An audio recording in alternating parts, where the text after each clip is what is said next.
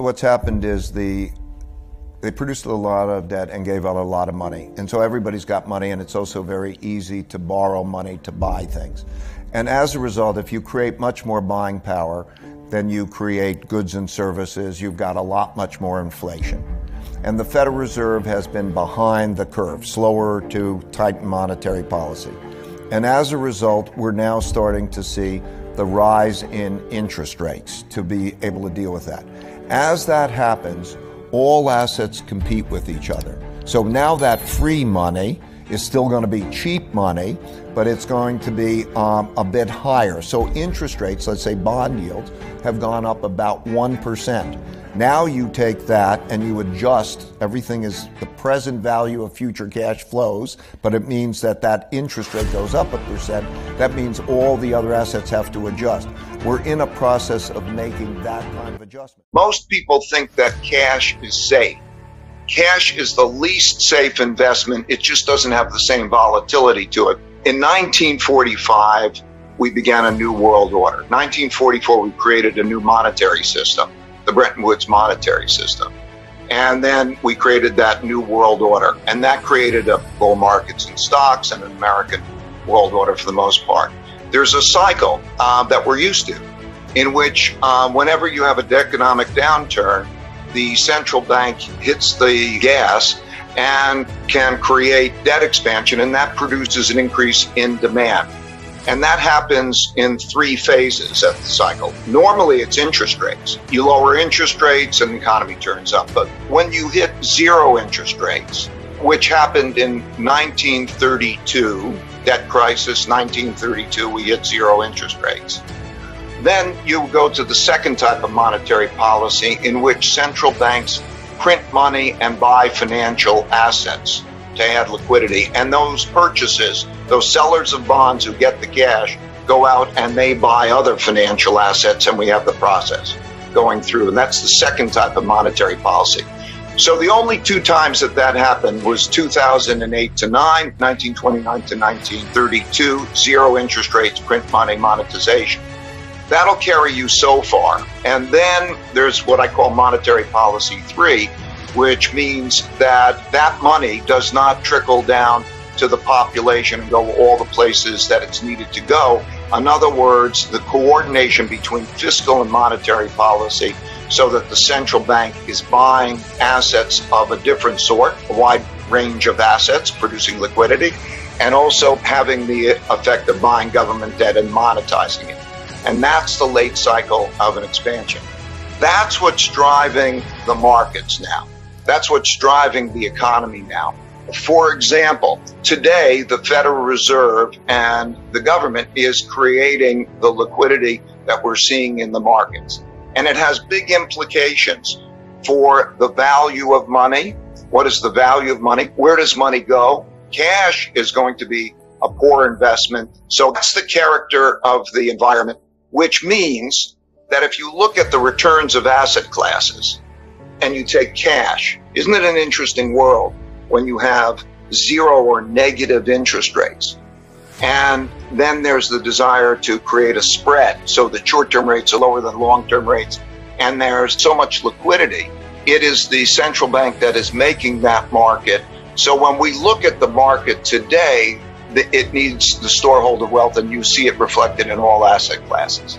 So that's the main driver, and it also has very big geopolitical implications, because as we come into this environment where we have the second influence, the wealth gap, the political gap, it means that the distinction of how money and the bills are going to be divided and how that will affect tax policy and the like will matter a lot. I think it's very much like the 1930s, which means it doesn't produce immediately a general level of inflation.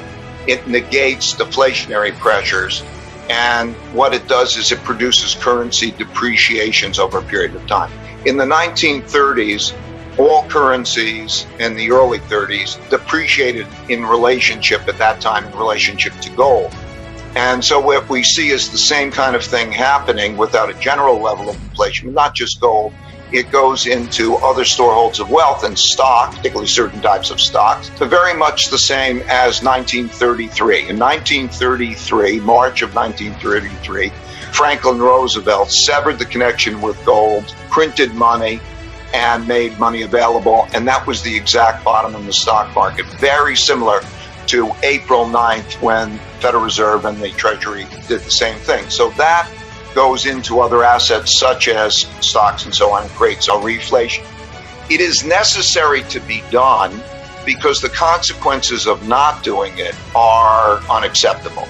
The wealth gap and so on. We're in a situation where every individual, every company, every government has a certain amount of revenue, a certain amount of expenses, and a certain balance sheet. And when the revenue goes down to be low or inadequate relative to the expenses, and there's not an adequate balance sheet, then defaults and restructurings take place. That's true for the population as a whole, and that's true for a number of businesses, hence the policies that we're seeing. What has been true in history is that when you have an economic downturn, that's a serious economic downturn, and less effective monetary policies at that same time, and you have a large wealth and values gap and political gaps, you tend to have fighting, internal conflict. And so rising internal conflict about how to divide the wealth pie is very, very normal historically. And so that's the dynamic I think that we're now seeing that will become manifest in changes in tax policy and so on. The investment environment going forward will be very different from the environment of the past. I mean, think about it as a zero and very low returning asset environment because the liquidity that's in the market is driving the excess returns of all markets down to be low in relationship to the very low cash rate. So negative real returns, not good for cash and so on.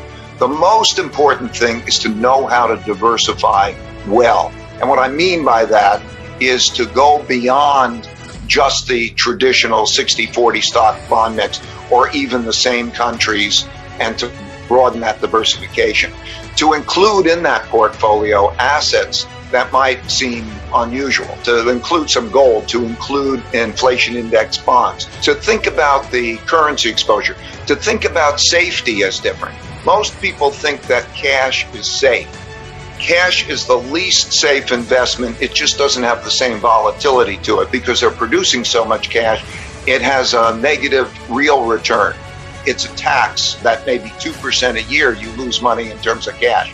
So you have to think about risk differently and you have to diversify best. That's the most important thing, to have a well-diversified portfolio. So the uncertainties that we have today are so great in terms of all the things I mentioned, the tax policies, the geopolitical. Certainly we must experience it with the virus. Will the next wave come back and how will it be there? Diversification can be achieved without reducing your expected returns because of the way that asset classes are priced. And then if you're going to take tactical bets from those, then those tactical bets, alpha on top of that strategic, well-diversified portfolio, should have highly diversified bets deviating. Liquidity is going to be more important than before because things change in unexpected ways. Look at how, in many of the cases, the businesses that one would have thought was a good business, and let's say you're in private equity, you're with that company. And so the restructuring, the ability to rebalance and diversify and to be cautious about making a highly diversified set of bets is, I think, the future. But thinking even of asset classes, thinking about the value of money. We look at asset classes and we say, oh, do I want my money to be in stocks and which stocks? But we don't think about stocks, bonds. We think about those traditional asset classes, but we don't think about the value of money and what's going to happen in terms of the printing of that value of the money and how to diversify it well. So I think those are the things that have to be paid attention to, in much as they were important things in years prior to 1945. But the interesting thing about that is when you look about when interest rates, let's say bonds, approach a zero expected return, clearly their ability to go up in value or interest rates to go down in value is limited. Or in order to have the impact, one has to leverage those a lot, and that's not desirable. But clearly through history, I studied the last 500 years of cycles, going back to the Dutch cycle in terms of the Bank of Amsterdam and that whole cycle.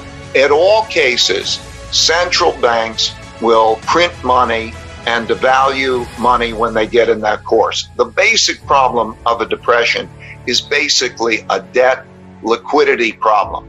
And so always through history, the choice will be reflation, even when you hit interest rates in the way that we're seeing now. And so to understand that the nature of the diversifying asset has shifted to be of the sort that I'm describing in terms of other assets that at that particular time benefit from reflation, because it will be reflate or die. And so we will always see reflation. And that's why in history, you see that all currencies have devalued or died over a period of time, particularly in such periods. We're in a new paradigm.